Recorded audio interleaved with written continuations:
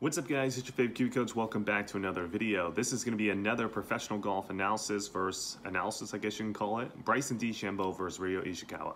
Let's go do this thing.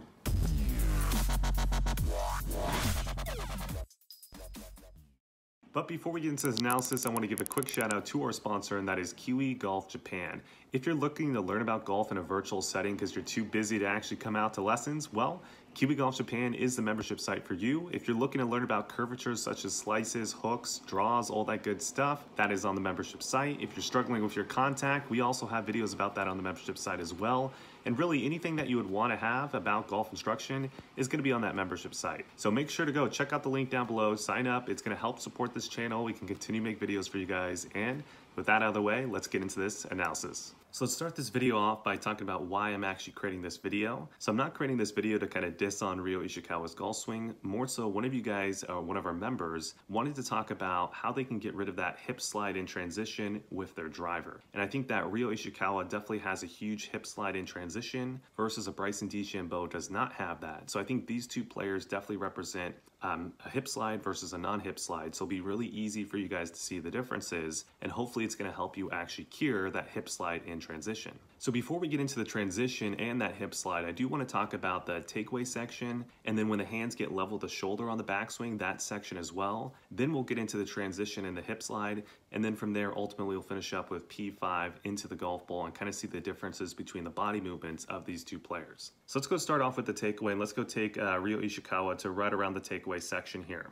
So we take Ryo to the takeaway section. One of the main things I want to highlight is going to be his pelvis movement. So if we take a look here, the left side of his pelvis is definitely lower than the right side of the pelvis. And the reason why this might be an issue is if you get the left side of the pelvis lower than the right, you're only going to be able to rotate your rib cage a certain amount before it can't rotate anymore. Versus if you keep the left side of the pelvis higher than the right side of the pelvis, you can actually rotate your rib cage a lot more compared to when the left side is lower than the right side of the pelvis. Now, also on top of this, he does a few other motions in the swing that I think is also hindering his ribcage and pelvis rotation. So let me highlight that right now. So one of the key movements that's going to be hindering his ribcage rotation is kind of this meeting of the cap rotation movement. As you can see, Ryo Ishikawa is pretty much looking straight down at the golf ball, which the neck is attached to the spine, so the ribcage will only be able to move a certain amount before the neck has to also rotate to keep that rotation going. If you don't move your neck or you don't rotate that meeting of the cap, your ribcage will only be limited to a certain amount of degrees of rotation, and it's not going to be enough to get a really powerful golf swing.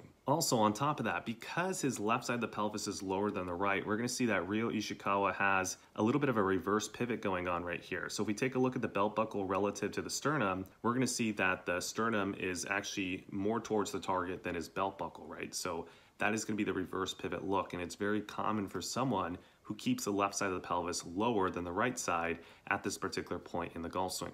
All right, so to give you guys a reference of more so the modern pivot, let's go take a look at Bryson DeChambeau. So first, let's go take a look at the pelvis movement, and we go draw an angle. We're going to see that the left side of the pelvis is higher than the right side of the pelvis. Again, this is something that you're seeing in the modern pivots, and it's something that you don't see a lot of Japanese pros do. Now, with that left side of the pelvis higher than the right, you can now rotate your pelvis a lot more and your rib cage a lot more, and you're going to be able to have a lot better pivot because of that. Also, on top of this, if we go take a look at the meeting of the cap, we can see that Bryson's has rotated a lot more than, let's say, a Ryo Ishikawa has at this particular point, and that's also going to allow him to rotate the rib cage a lot more, as well as the pelvis a lot more. And then last but not least, if we go take a look at kind of his sternum relative to the belt buckle angle, we're going to see that his sternum is behind the belt buckle, which is more so what you want with driver. You don't want to be having that reverse pivoted look at this position too, because somewhere on the downswing or somewhere on the backswing, you're going to have to reverse that if you're going to want to be able to hit up on the golf ball.